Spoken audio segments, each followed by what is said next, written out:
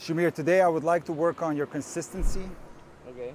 But not only that, I also want you to work on your ability to put away sitter balls.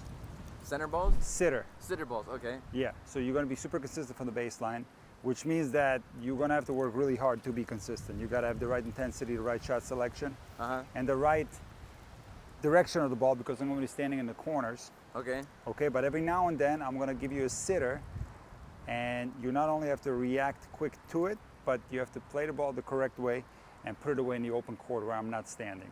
Got it. Super simple drill, all right. But this is very important when it comes to your match play, because I want you to think of hitting winners this way. When you're behind the baseline, you can play aggressive, don't get me wrong, but don't try to hit winners from back there. Yeah. Wait for your opportunity to hit a winner Okay. when the ball is a little bit shorter and higher, okay? Sits up high. Okay. All right, come on. All right.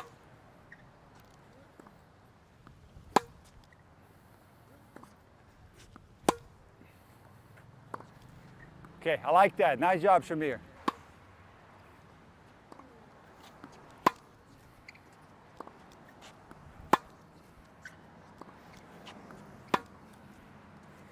Shamir, don't slice everything. Hit the backhand.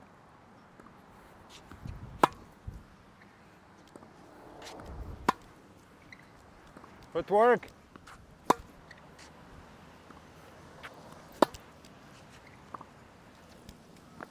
Come on up real quick. I haven't hit a backhand in a while. It's okay. Now, well, I know it's easier. Slice is the laziest shot in tennis. But that aside, I want you to practice your backhand, no doubt about it. Okay, okay. And it doesn't mean the slice is bad. Yeah, because it's going in. You're hitting a nice slice, no doubt about so that. I'd rather do that than hit it out. But you're not playing a match right now, so let's practice your backhand. Got it, okay. Okay, there's no pressure right now. Wait. Oh, yeah. One thing that you're doing that's a common mistake at the rec level is central balls, you're losing your intensity. Got it. In other words, when the ball comes right to you, you relax, you stop moving your feet as much. Got it. You lose your intensity and you commit mistakes. Okay. At central ball. So when I go right down the middle, you have to move just as much. Got it. Especially if you're hitting a forehand, you have to get out of the way. Remember, it's windy, the ball's going to be moving around, so don't associate balls that are coming right at you with less intensity. The same amount of intensity on every single ball. Got it. All independent of where it is on the court, okay? Got it. Come on. It's not bad at all. Come again. There it is. Come, Shamir, fight.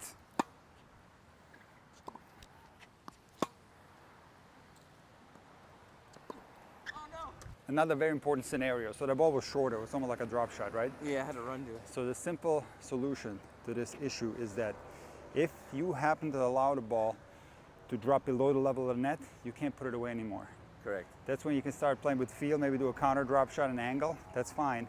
But if you're going to go hard like you did there, that has to happen when the ball is above the level of the net. Yes. So your incentive is to get up there as quickly as possible so you can take the ball higher. Okay, so I should have just dropped it or something. Or if you're going to go forehand cross court deep, you roll it and don't hit it as hard. Right, like we talked about earlier. Exactly. Yeah. Come on, come on.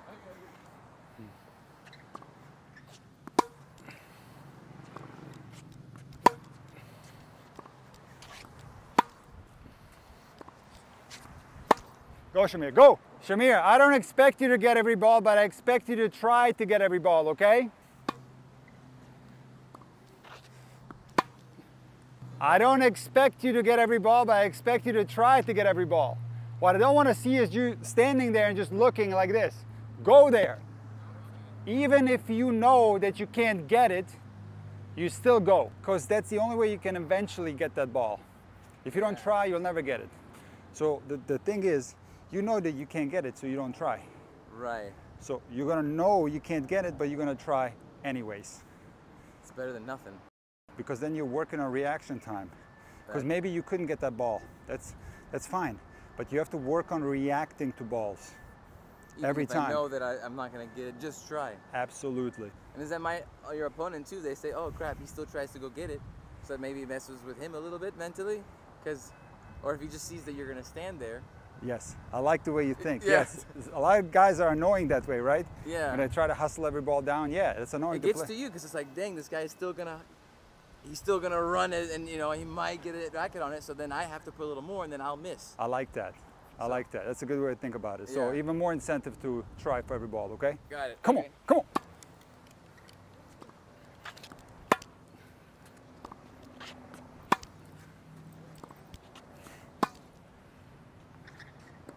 Okay, not bad, but more angle. Put it more that way.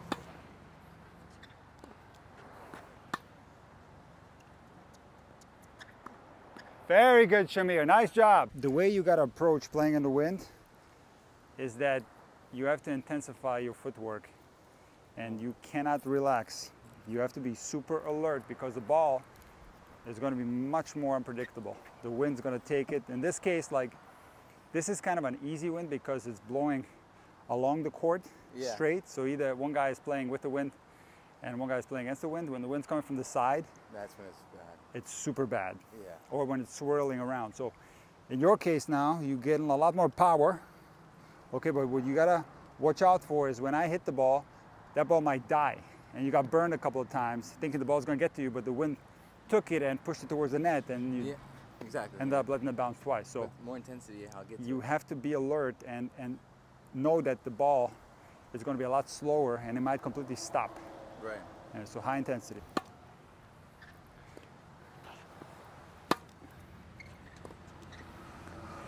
Now get in there. Now be ready up there. What's going on? Oh, you got to be ready for the volley. Don't relax when you hit that great forehand. The ball might come back. All right? Hit a forehand and then you're like this.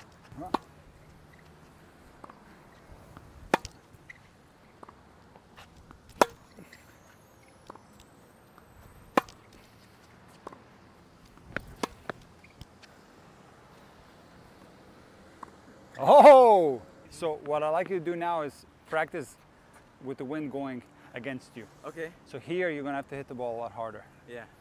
Okay? More footwork. But my ball is going to be coming probably a little bit faster and it's not going to be dying like it does now. Yeah. Like it did before. So you're going to have to be on your toes, maybe adjust your positioning slightly. Mm-hmm. And the timing is going to be more tricky. Yeah. All right? Got it. Come on. All right. Hit the ball harder, Shamir. Harder. Come on, harder. Harder. Everything is inside the service line. Hit it. Harder. What do you think? Do you think it's good when it's landing inside the service line? No, it's not. I can't get it deep. But hit it harder. I keep telling you. Hit the ball harder. You have to. You're playing against the wind. If you don't hit it harder, your ball's going to die inside the service line. You're playing against that very strong wind. Hit it harder. You have to hit a lot harder. Okay? I feel like I don't have the control for it. The wind's going to keep the ball inside more than it normally would. You have to play with the conditions. Got it. You can't play a normal game. That's what makes tennis so tough. Play a normal game on a day like today, you're going to lose. You have to adapt to the conditions. Hit it harder. Which means you're playing against a strong wind, you have to hit a lot harder.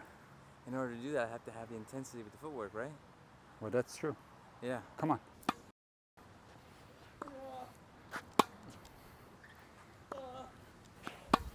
Up. Good. Come on, come on, come on, come on. Position yourself better.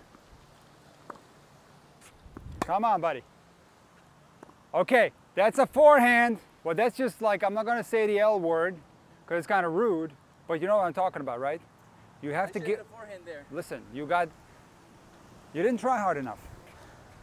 I didn't move enough. That's the easy way out. You're on the forehand side, ball comes there, you hit a backhand from the forehand side, it's unacceptable. This should have been a forehand. Well, dude, come on, Yeah. high intensity. All right, you got one more round. Okay. I know these are tough conditions, it's not fun to play in the conditions like this, but you make the best of it, and guess what? You might play a match under these same type of conditions, so it's good to practice. Oh yeah. Like this, okay? But yeah, I understand it's not fun to play in this, but you got to give it your all, 100% effort. Come on. All right. Yes. Come on. Yes, Shamir. Come on, work hard back there. Work hard. Come on. Yes.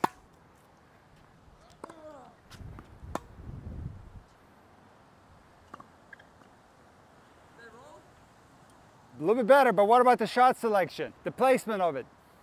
Yeah, it was just way bad, yeah. Well, why go for the line? I wasn't, believe it or not, I'm just trying to get to it and just hit it straight. You're hitting it straight towards the line, though. It needs to be more that way. Yeah, exactly. Give myself more margin. Come on, man. One more round. Let's do this. That last ball's killing me, man. Come on.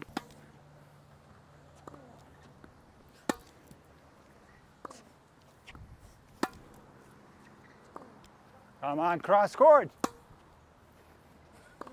More. Better. Okay, that was a little bit higher. Now the shot selection was bad again. So now you hit it right in the middle here. How about between the middle and between the line, right here? Perfect. One more round. Come on. More.